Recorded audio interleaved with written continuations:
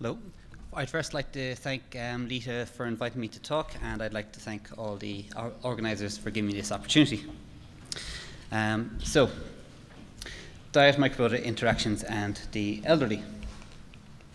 So, why look at the microbiota? So, David Relman gave you these figures already, but these are good figures, so I don't think there's any harm going through them again. So, 10 times the number of cells in our body are bacterial to human. And these contain 150 times the number of bacterial genes to human genes. And so this may not be a one-to-one ratio because of splice variants and whatever, but this is still a huge number. And if you think of genes as function, then these bacteria perform an awful lot of beneficial functions throughout the adult life. And these populations are relatively stable in the adults, and they are involved in the absorption of minerals, the utilization of nutrients from our food. They interact with the immunomodulatory effects, the production of substrates, even the regulation of insulin sensitivity and appetite control through the free fatty acid receptors 2 and 3.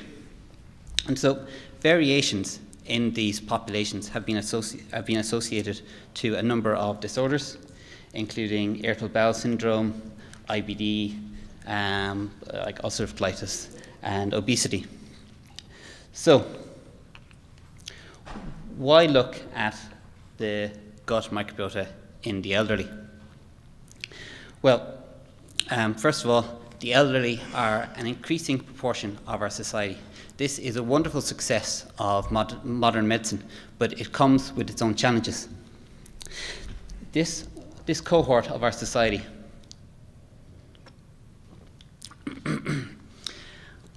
have an increased susceptibility to infection.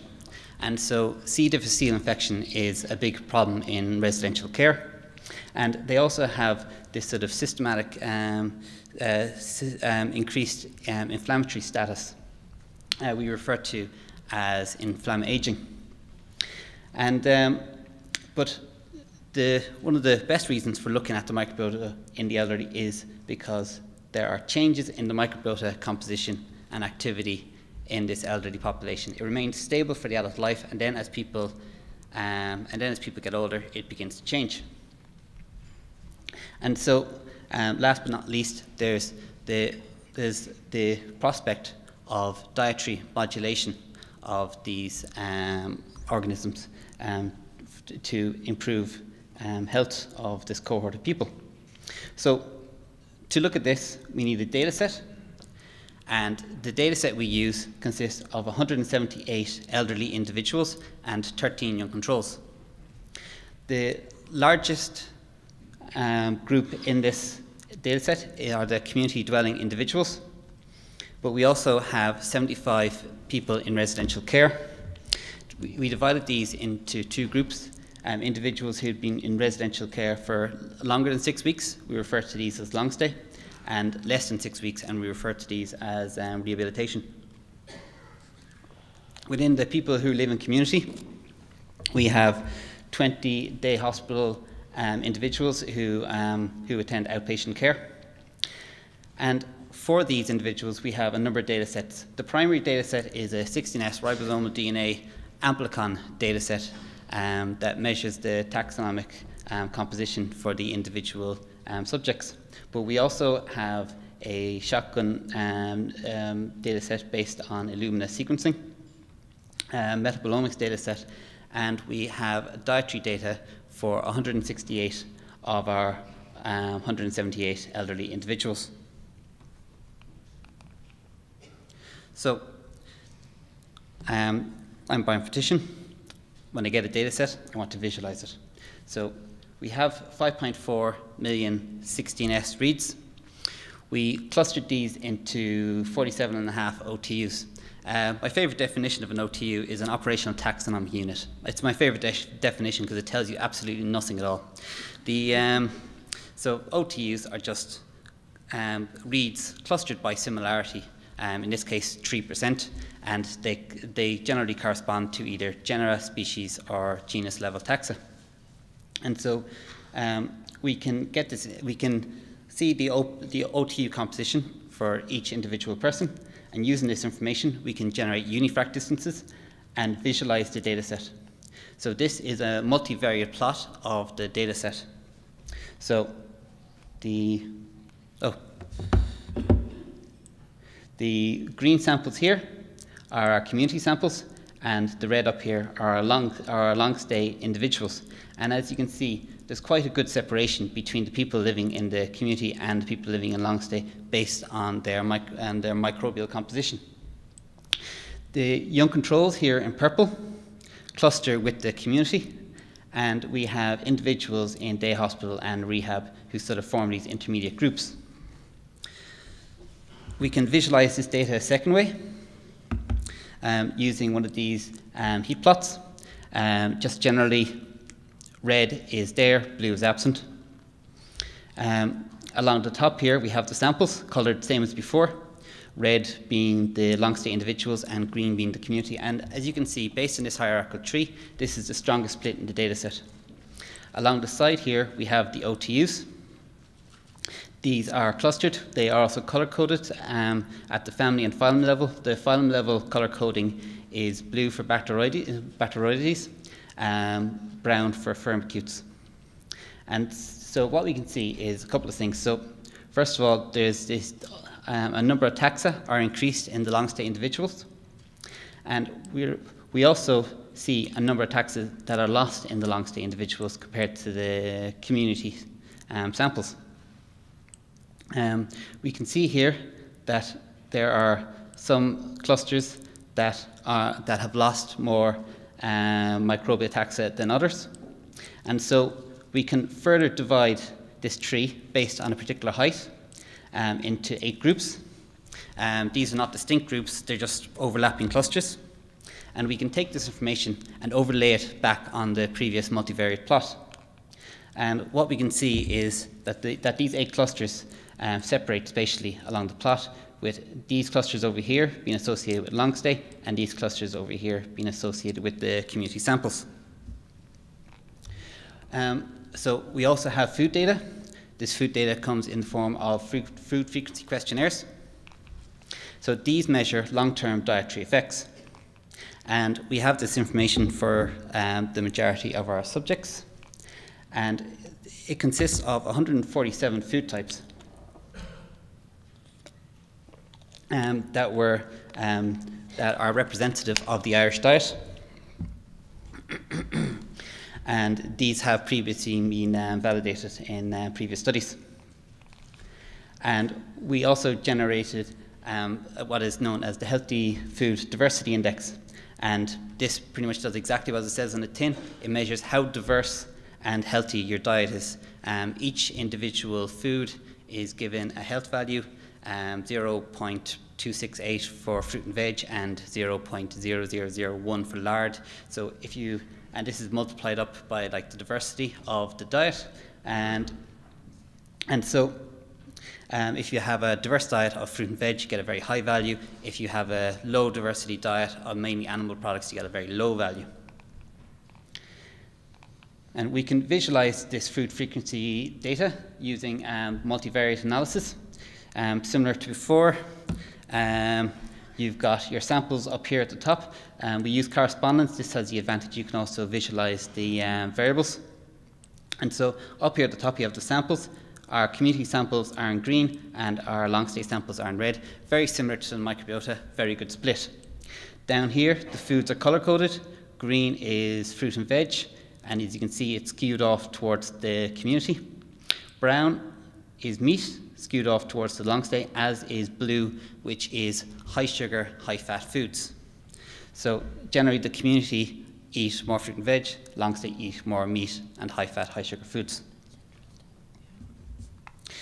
Again, we can visualize this with a heat plot. The reason for doing this is again to look at the sort of diversity. We can see that there's a large number of foods here that are just not eaten in the long-term residential care, and a lot of these are fruit and veg. there are a number of foods that have reduced consumption in residential care, and there are a number of foods that have increased consumption. So the people in residential care generally have a much less diverse diet than people in the community.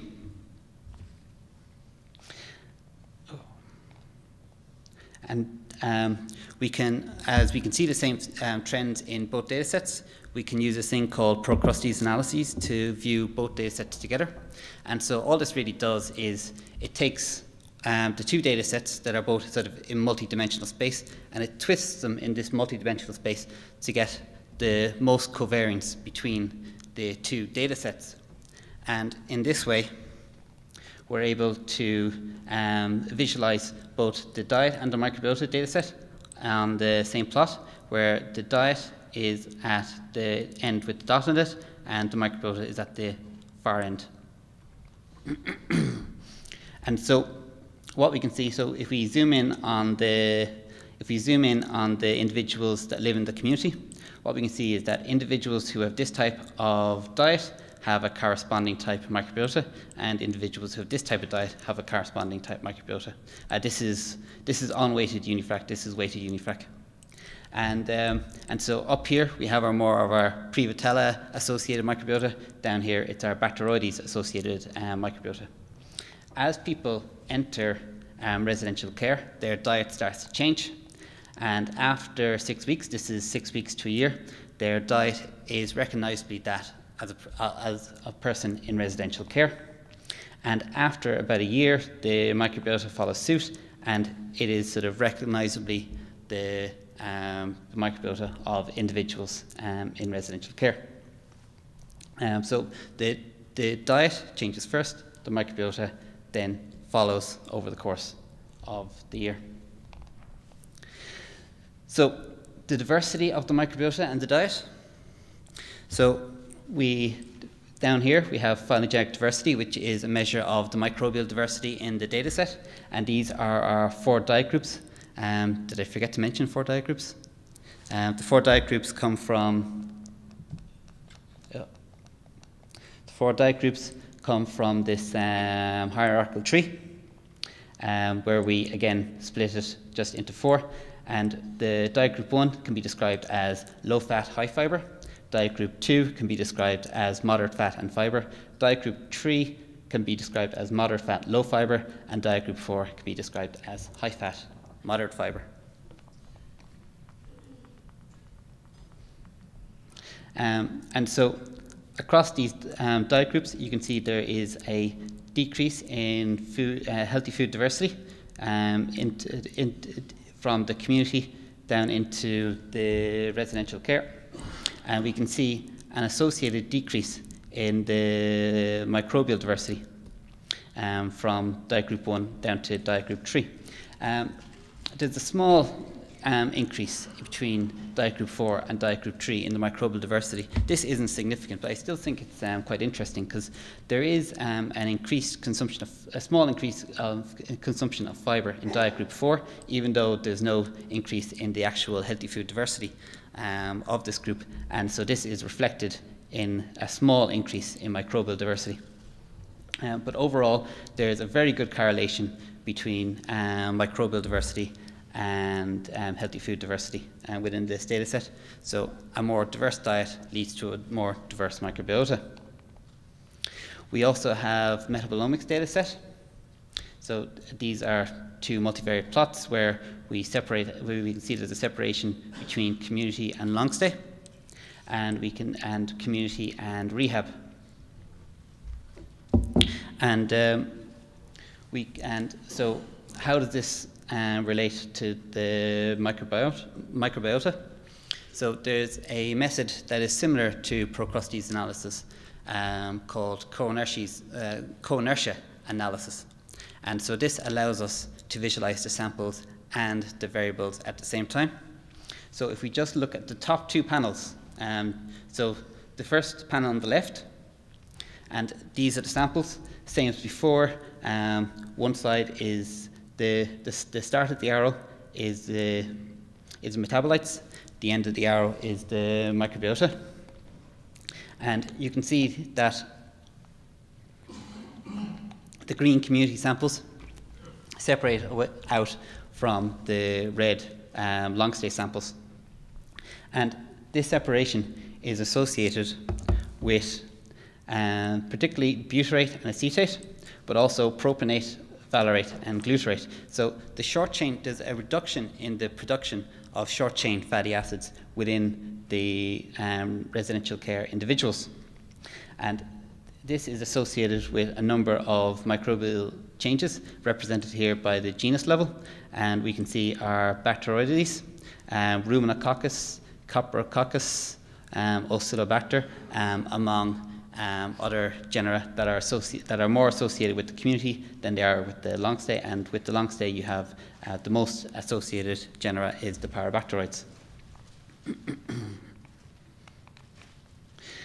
So, to generate short-chain fatty acids, you need the substrate, i.e. fiber, and you also need the microbial functionality. And so, is it a question that is just the reduced fiber leads to reduced short-chain fatty acid production? But we also see a reduction in marker genes for the production of butyrate and acetate and propionate. So, for a butyrate and acetate, this reduction is significant. For propionate, it's just a trend, but this makes sense based on the previous plot where the butyrate and acetate were much more strongly associated with the community than propionate. We also have a number of measures of the health of these elderly individuals. We use FIM and Bartel to measure frailty. We have information on cognitive decline in the mini-mental state exam, and we have information on geriatric depression and nutrition and calf circumference, which is a mid-arm circumference, which is a measure of sarcopenia. And we removed possible confounders. We removed individuals who had who had been given antibiotics within the previous month. And we also in our statistical model, we adjusted for age, gender, location, and medication. So to correlate these clinical variables with the microbial populations, we correlated them with the two strongest trends in the dataset as defined by the multivariate analysis. And so we correlate the clinical variables with the trend going this way and the trend going this way. So this trend is from the community to the long-stay type microbiota. And this trend here is more the high diversity microbiota to the lower diversity microbiota. And interestingly, we see IL-6 and IL-8 being associated with these two axes, and this was previously reported by Biaggi et al. In 2010 as being associated with centenarians.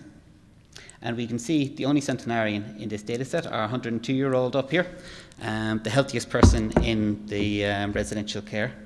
And also associated with the first axis, we see a decrease in calf circumference and weight, and along the second axis, we see an increase in the geriatric depression test. When we look at the community samples, just on their own, we also see this decrease in the geriatric depression test. And when we look at the long-stay subjects only, what we see is as we go from more community-type microbiota, as the individuals lose their community-type microbiota, there is an increase in increase in frailty and a decrease in calf circumference and weight and BMI. If we adjust for food, the association with weight and BMI disappears. From the high diversity microbiota to the lower diversity microbiota, we also see that as you move from high diversity to low diversity, there's an increase in frailty, and there's also an increase in this inflammatory marker, the C-reactive protein, high levels of which is indicative of poor health.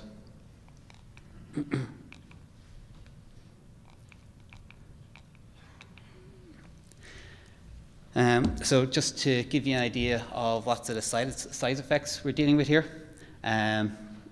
So the colours here are the same as the colours here. Are the community individuals in the middle, the long stay at either side, high diversity, low diversity. And you can see that the blue here are the youngest of the long stay, followed by the cyan, followed by the red, followed by the yellow, where the black is the grey is the oldest. And so there's about a 5-year difference on average between the red here and the yellow here. And when we look at the frailty, what we can see is that even though these people are younger, they've got a higher level of frailty than these cyan people over here. The level of frailty, the difference, the level of frailty between these is quite similar, considering that these individuals are 5 years older, and these people are the most frail. So there's an increase in frailty associated with the low diversity microbiota. We also see an increase in the C-reactive protein associated with the low diversity microbiota, particularly compared to the high diversity microbiota. So these individuals are older than both the blue and the red here, and yet they have a much lower level of CRP. So, in summary, the microbiota in the elderly is different depending on community location. This is driven by habitual diet. Microbiota alterations correlate with health changes, especially in the long stay. And so the hypothesis here is that diet shapes gut microbiota, which may impact on health in elderly people. And so we're hoping this leads to carefully designed dietary interventions to promote healthier aging. And this is what we're doing as part of the New Age Consortium. So the New Age Consortium consists of about 30 different partners across Europe and beyond. And we're going to look at 1,250 individuals in 5 different countries: the UK, the Netherlands, France, Italy, and Poland. Half of these individuals will be given a healthy Mediterranean-style diet, while half will be just given their regular diet for 12 months. Over these, we'll have their microbiota information from before the diet and after, and we'll be measuring health indices throughout, as well as epigenetic and metabolomic data sets. So it's going to be a very interesting long-term intervention. My challenges are microbiota modulation and restoration in this cohort, and the challenges for in lots of different cohorts. And associated with this is the use of prospective longitudinal study and interventions. I would also like to echo Janet, the need for multiple omics data sets to really understand in a sort of integrative, comprehensive way what is happening in the gut microbiota, and the generation of dietary guidelines informed by the needs of the microbiota as we age.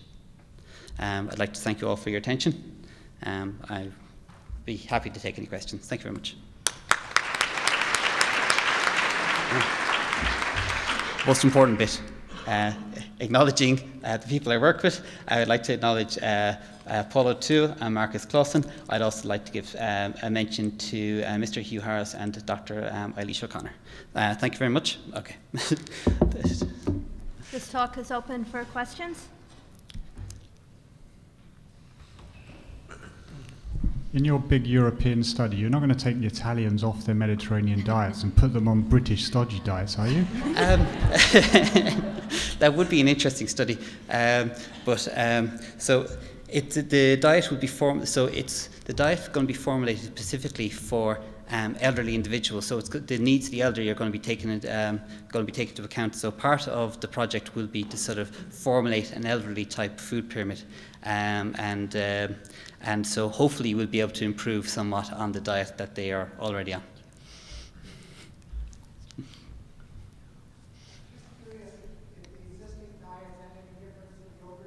And in yogurt consumption, and whether that was reflected in any changes? The short answer is there wasn't much difference in yogurt consumption, and we have not been able to identify compositional changes in the microbiota associated with consumption of yogurts in this data set. Did you look at differences in antibiotic consumption? So antibiotic individuals were excluded if they had taken antibiotics a month prior.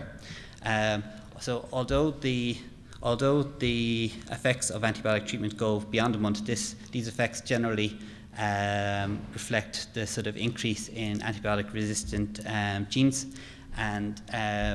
and also maybe a loss of some species, such as Bifidobacterium species, are very prone to antibiotic treatment, and it's known that there's a loss of BIF species in elderly individuals. There's a lowering of the diversity of the BIF species in elderly individuals, with the exception of maybe Bifidobacterium, and so I would argue that after antibiotic treatment, this sort of new stable microbiota is then the microbiota associated with the individuals. So it would be impossible to exclude every individual that had antibiotic treatment for a long period of time, just due to the prevalence of antibiotic use in our society. By the time someone's treated, they've had multiple courses of antibiotic treatment, so it's no different for the elderly individuals.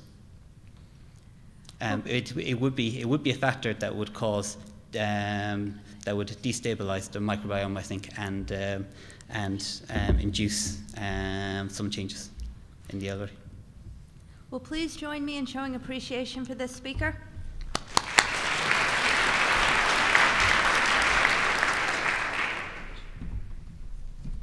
Thank you. Thanks. That was a very interesting talk, and now I'd like to introduce our next talk, which will be equally interesting and is in the pediatric realm, which is of interest to many of us here. This is Catherine Dewey, and she is from the University of California at Davis, and will be speaking to us on diet, child nutrition, and the microbiome. Welcome, Dr. Dewey.